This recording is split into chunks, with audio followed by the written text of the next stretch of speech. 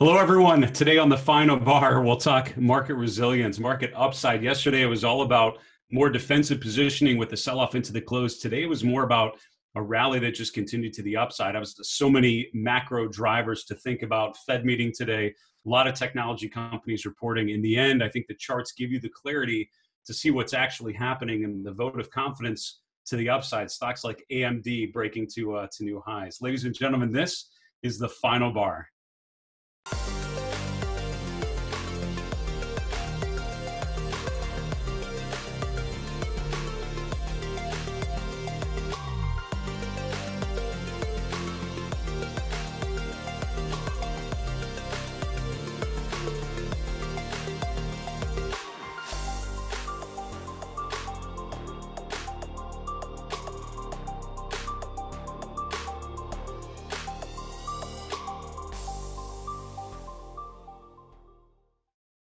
Hey everyone, welcome to the show. This is Dave Keller here at StockCharts.com. Thanks for joining us every weekday after the close for the final bar, opportunity to look at the charts together, try to learn what we can from the patterns and how they've evolved over the last 24 hours. I didn't mention in the introduction my guest, Louis Llanes from Wealthnet, coming to us from the Denver area. I'm super excited to have Louis on the show. I heard him at the CMT symposium a number of years ago and was super impressed with his quantitative discipline. We talked about factors, and I enjoyed it so much. So I was super excited when I had a show that I could start inviting people like Louis to join me for. So very excited for him to share his take on what he's seeing with you. You know, today, as I mentioned, it was all about risk off yesterday in the short term. But as we talked about, that was a short-term distribution. It's all about the longer-term trends and how they've evolved.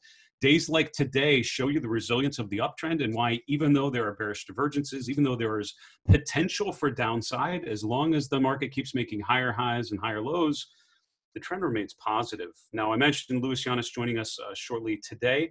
Tomorrow, we have Larry Berman joining us from Toronto, from ETF Capital Management, to give us more of a Canadian perspective on what's happening with the run in gold materials. It'll be interesting to hear his take on what's next.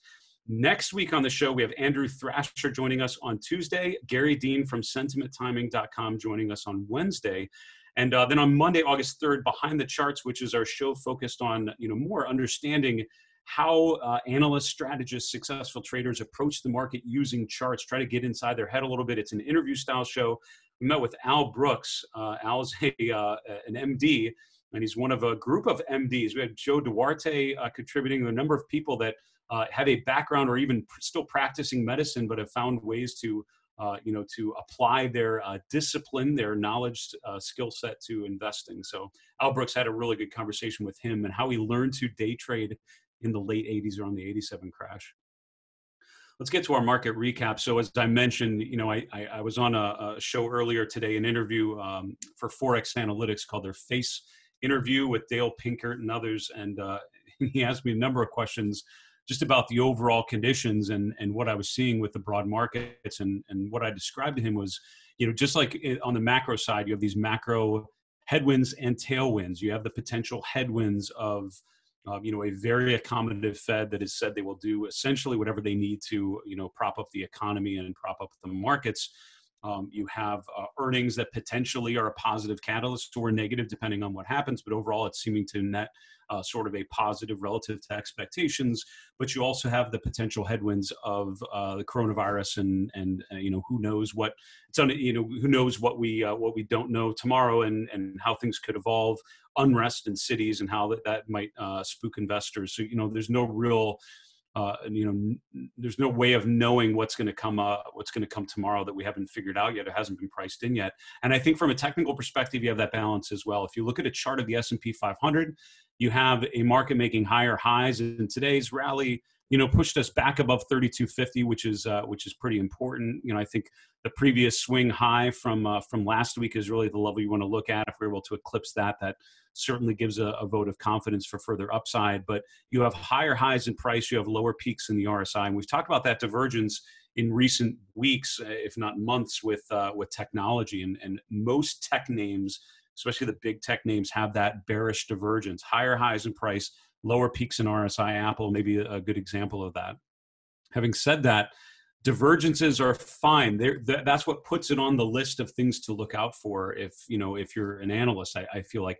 But what compels you to take action on it is where you start to see weakness in price. You see the price actually following through on that divergence, and that is what we continue to not see. The market keeps making higher highs, keeps making higher lows, and I think we've just established a higher swing low around 3,200, which means at this point we remain above 3,200, and I think the uptrend still is in place. If this is a long position in the S&P, that's where you'd probably bump a trailing stop up to lock in further profits. So again, we keep making these higher lows until that pattern changes. I'm inclined to assume that the path of least resistance is upward. Having said that, I can list out plenty of fundamental and or technical factors that suggest that there should be weakness. But again, the charts remind you that to follow the price and not should have, should-having and start think of things that should have happened or should happen.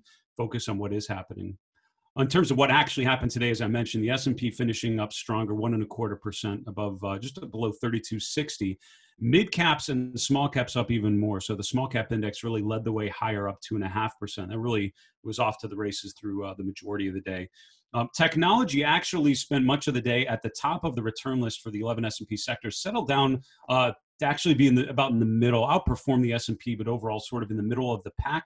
Right around healthcare. What did actually get it done was energy, financials, real estate. And we're going to look at REITs in a little bit because that's a sector I think people tend to not pay attention to or not think of as a legitimate sector of interest because it was part of financials for the longest time. But, REITs actually doing pretty well with a decent dividend component as well. On the downside, you have the defensive groups that worked pretty well yesterday, for the most part, down at the bottom of the list today. So consumer staples just up a little bit, but overall sort of flat from yesterday. Utilities and materials after that.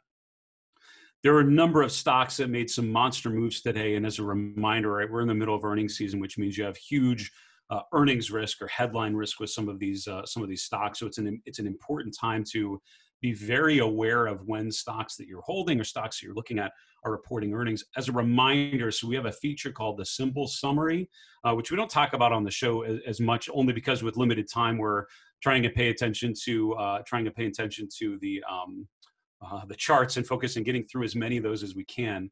But as a reminder, we have this tool called the Simple Summary, and if you type in a symbol, if you type in a ticker, what it's going to do is it's going to tell you if there's an earnings release. So for example, here on Amazon, you can see a little blue highlight saying Amazon reports earnings tomorrow. So we'll flag actually the upcoming earnings dates. And it's an important thing to remember just with names that you're looking at. If you're not sure, put it in there. We keep that updated with a flag if it's in the next like 24 hours or so, or if it just reported.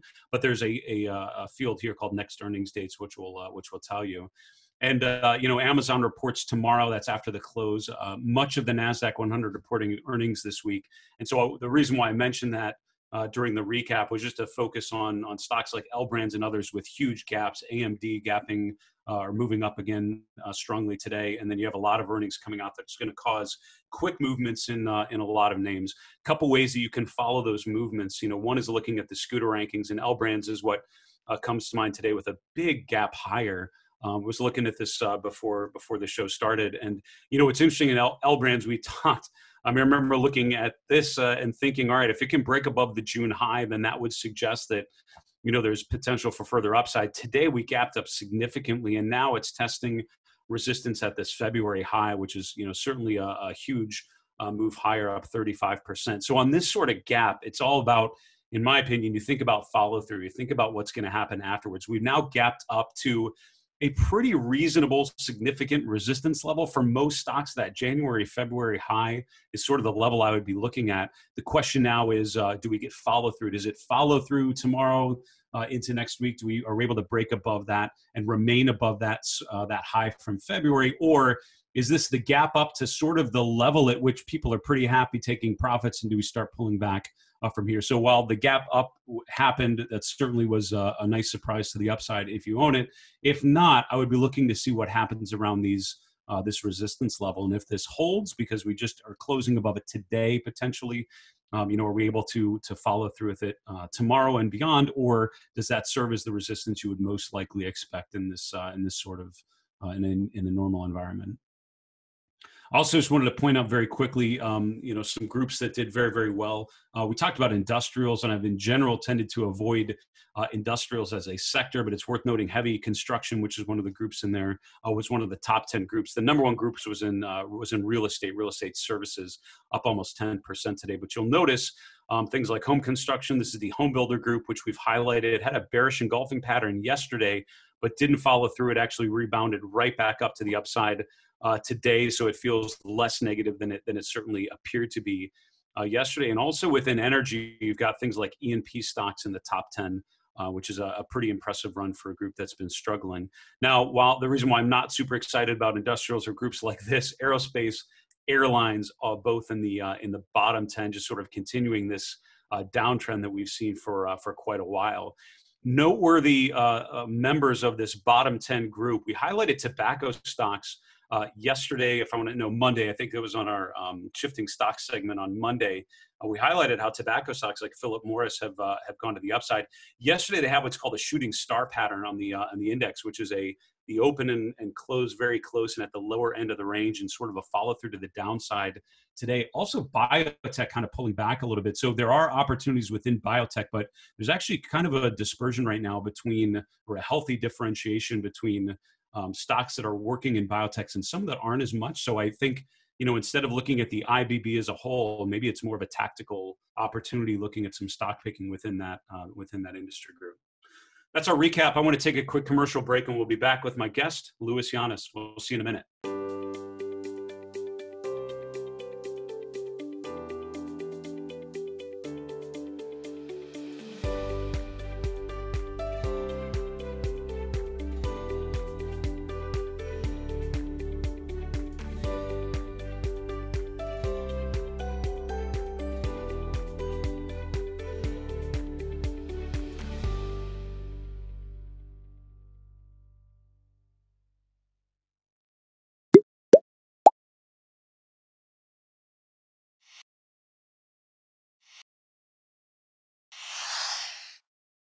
Hello, everyone. Welcome back to the Final Bar. This is Dave Keller here at StockCharts.com. I want to thank you for joining us every weekday after the close for the show. As a reminder, get your questions to us. We'll do another mailbag segment later in the week. We love hearing from you, answering your questions, helping you navigate these markets using the charting platform you have available to you on StockCharts.com. So shoot us an email, thefinalbar@StockCharts.com, or on Twitter, just tag us in a comment at FinalBarSCTV, and we'd love to hear from you.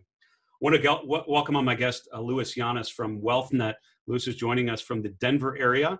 And Louis, I enjoyed so much, it feels like many, many moons ago, last year, I think, or the year before, even at the CMT symposium. But your presentation stuck with me so much. I'm super excited to have you on the show today to see what you're seeing. So welcome to the show. I'm really glad to be here. Thank you for asking me to come on. Of course. Now, I remember from, when I first heard you speak, and from your work that I've followed, factors and thinking about factors and how they're differentiated has always been sort of a thing that I think of when I think of your work. You're starting us out with a pretty meaty table showing us, returns with some of these different factors. Can you walk us through this, and what is it telling you about the current environment? Absolutely. So what this table does is it shows the difference between the top quintile and the bottom quintile of various fundamental factors, as well as price momentum. And the reason why I brought this up, as a technician, I'm always looking for what are the technicals saying, but I also want to understand how are analysts that are mostly fundamental, which drives a lot of the institutional marketplace, how are they viewing the market and how are they putting their money to work? And it helps us get an edge by looking at this. And what we can really glean from this table, if I can kind of summarize it first and we can get more into the numbers, is basically we have two regimes that are entering in the marketplace right now. The first is one where companies that are immune to the current lockdown environment and political risks are really being favored. You're seeing that through the quality of earnings numbers that analysts and portfolio managers are focusing in on companies that don't have a lot of gimmicks with accruals. They're looking for high profit margin, low debt, strong cash flow type companies. Very capital efficient companies, but most importantly, they're looking for basically avoiding those companies that could be hurt if we continue to have this lockdown environment. The second regime that we see is we have there's a lot of money now currently rotating, anticipating a cyclical rebound. It's kind of an anticipation of normal post-COVID. And right now, our solution has been to barbell these strategies, and the technicals have really led us in that direction. Very interesting. I love that. I love that that thought process. Now, in particular, when you're thinking, recently we've been, I think struggling with potential for leadership change, right? The big technology names that have been leading, and potentially rolling over. Looking at your data, what are you seeing in terms of leadership rotation and where we should be focused? So right now, there are some stocks that are selling off that should be completely eliminated from portfolios in our view, Mm, and others are having very healthy corrections. So, for example, if you take a look at an Adobe, they're heading into a consolidation pattern, but they're finding very good support, and you're seeing a reduction in the volume. That's kind of constructive technical action. And so I think it's really important to look at those types of companies that have the construction technical pauses, if you will, and not just get scared out of those during this, because a lot of this is at the margin type movement for the portfolio managers based on our research. And to give you a prime example, in the technology sector, you're seeing sources of funds, meaning selling in the tech sector from like Microsoft and even Apple. But you're seeing some companies that are not necessarily the best companies, not necessarily the fastest growing companies, but companies that have reasonably good businesses that are strong values. Because, a lot of the marketplace, is really looking at value. And you're seeing volatility contraction patterns in companies like Cisco. mm. It's not as dynamic, but you're seeing money rotate into Cisco. It doesn't mean necessarily they're going to be the outperformers in the future, but I think that's what we are seeing right now. And there's a potential that you'll see some of that. You're also seeing just a huge rotation going into, like you had mentioned earlier, the residential construction, the Sherwin-Williams, the Mascos, Mm. the home builders. And that is really being driven by demographic changes that are probably not likely to be changing. Actually, they're pretty big trends. So I will tell you this though, one of the things that we do is we run factor analysis on the liquid markets in the U.S. and the non-U.S. stocks. And one of the biggest things we're seeing is the small cap stocks have really strong quality and valuation characteristics, and they're not being recognized. And they're just now starting to be recognized, actually. So I think there's a huge potential in the smaller names. We're seeing, if you look at the relative strength chart, the small cap index bottomed out relative to the large cap on May 14th. And we're also seeing that the fundamentals are supporting that. So I think that investors, as we feel more comfortable that this is a real rebound, you're going to see those small caps really come to life. It's very, very interesting. We're looking here at the chart of the Russell 2000 ETF, the IWM, and I see what you're saying, right? There's I think a lot of people have sort of written off small caps for the longest time because, for decent reason, right? I mean, they've been underperforming for so long, but if you look in the last couple of weeks, all of a sudden they're starting to emerge a little bit. So you're thinking this is a theme we should be paying attention to going forward, it sounds like. So it's something that we should be paying attention to, right? But we want to see the breakouts. Right Yeah. now, if you look at the technicals, basically what we're seeing is we're seeing consolidation patterns in the leaders, and you're seeing bases that are now bringing new emerging breakouts. So I think it's Mhm. time to focus in on catching those new emerging breakouts in those sectors that have, that have kind of been ignored a little bit. Now we only have about 30 seconds left, Louis. This has been fascinating, but you did send a second chart with which you highlight materials, and I think materials is an interesting group because gold obviously has, I mean, almost gone vertical. Precious metals in general have done very well, so I think a lot more people are starting to look at materials, gold stocks, and also the other parts of the material space. Tell us about this relationship between materials and tech here. Really, all I wanted to point out was an example of what we're talking about here, this Yeah. rotation. In the materials space, we can get into some macro reasons of why this is happening, but it's not just gold, it's also the special chemicals. Mm. Look at SMG, for example. Scott's Miracle Grow is in that sector. Huge up day today. One of our holdings, I have to say in full disclosure.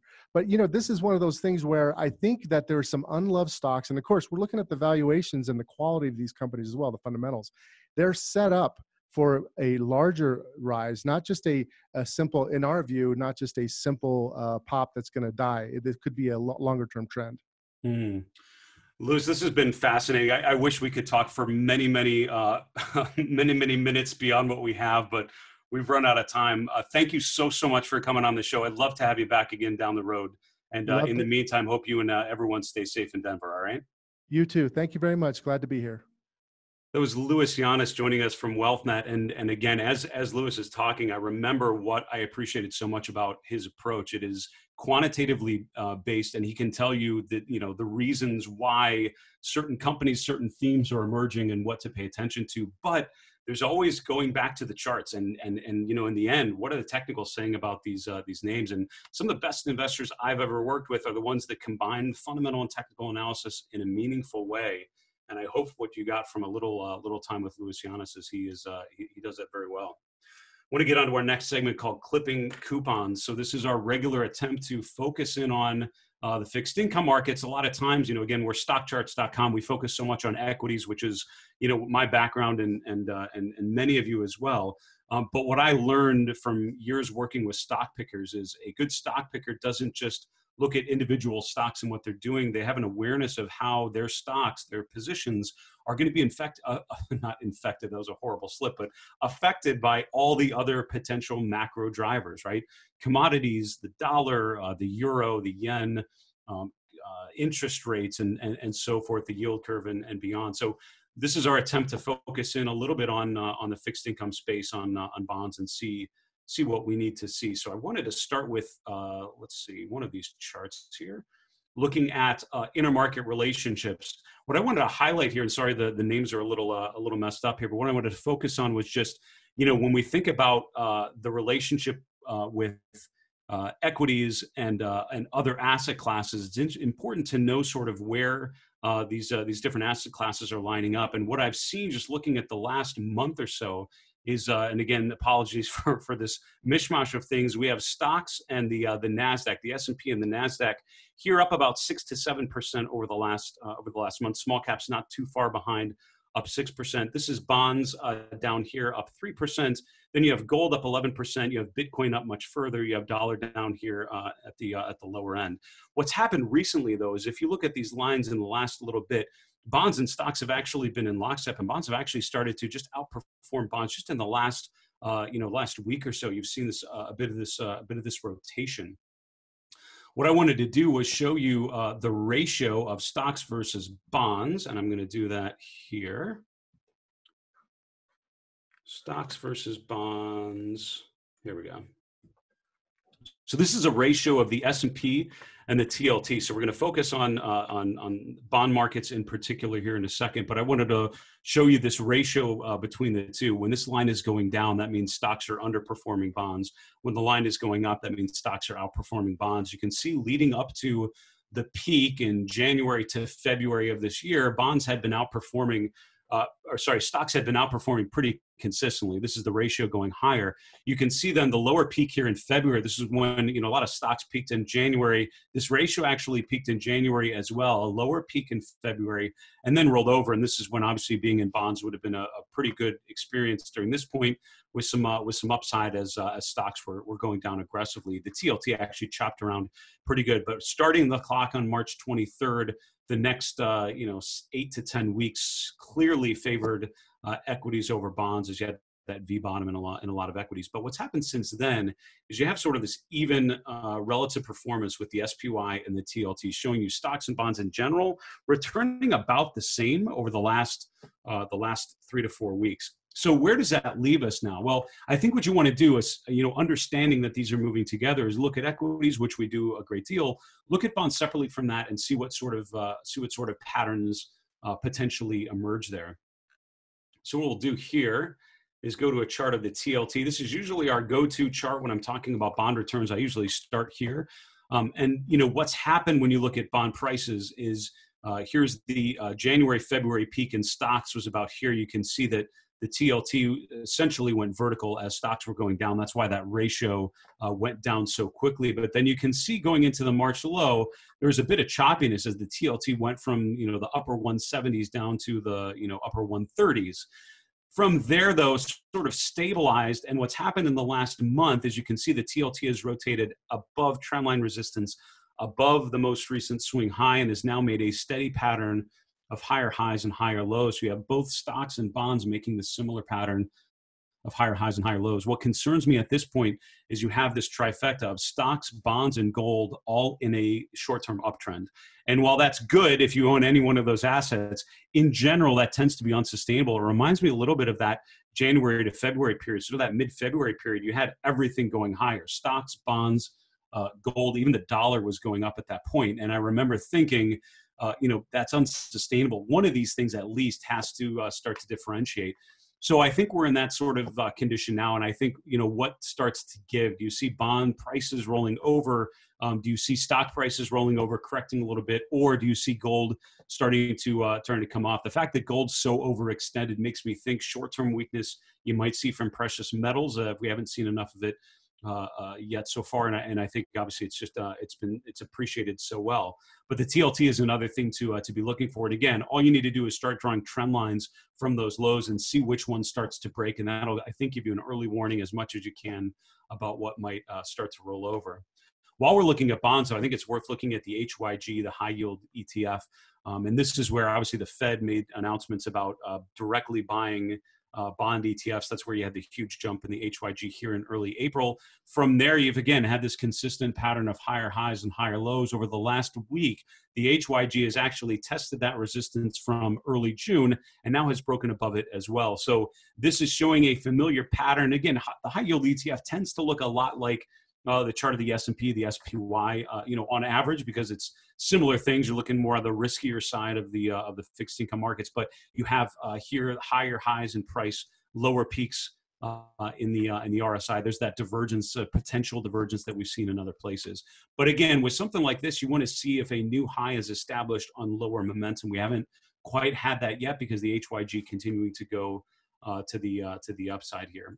All of that has moved 10-year yields and other parts of the yield curve even lower. We're coming down here to the yield index. You can see that the 10-year yield essentially almost at all-time lows, testing the lower end of that below 60 basis points yet again.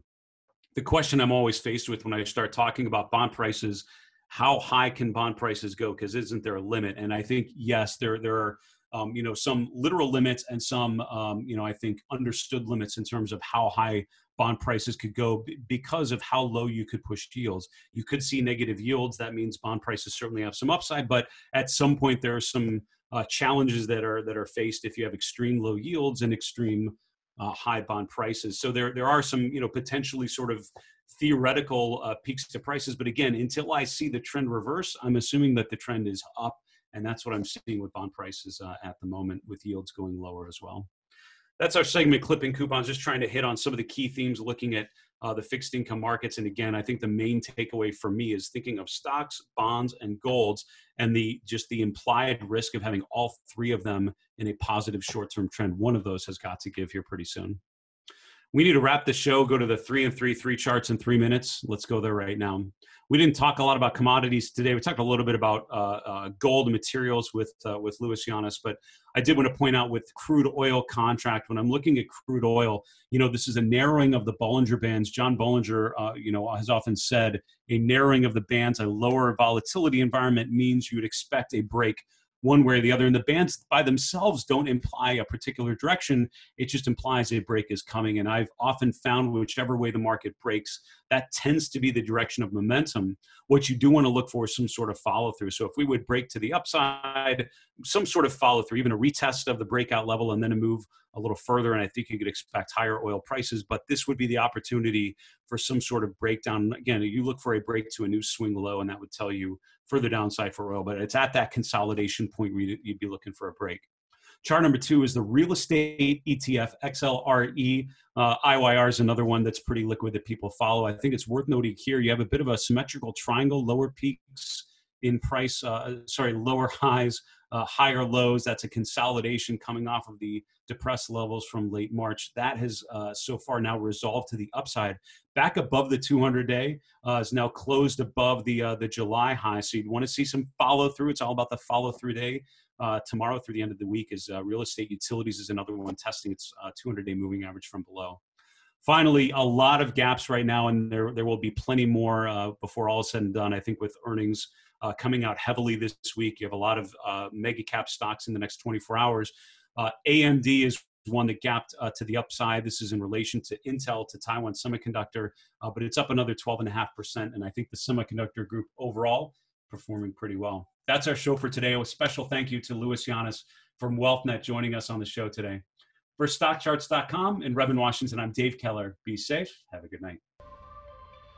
Hey, Grayson Rose here with StockCharts. Thank you so much for watching. I hope you enjoyed that video. If you did, consider giving it a like down below, maybe leave us a comment, and if you're new to the channel, you can subscribe at the link up above. We're gonna bring you daily content from an incredible collection of technical analysts and financial experts.